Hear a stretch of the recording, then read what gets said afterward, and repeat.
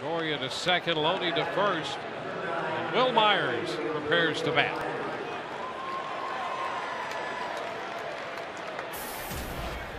His first big league plate appearance.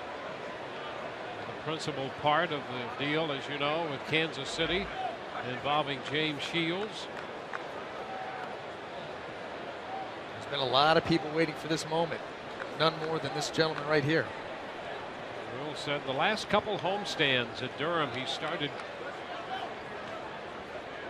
to recognize pitches much better than he had earlier.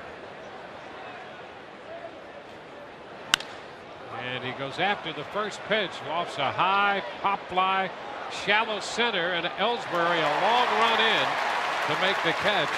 So Myers gets that first swing and that first at bat out of the way in the big leagues with a popper into shallow center. You can imagine the nerves that he's feeling going up there, and so he's probably thinking first pitch fastball, if I get it and I can handle it, I'm going to take a rip at it.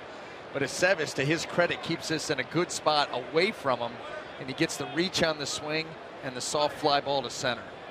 You see that right there, just trying to extend that swing, loses all his power.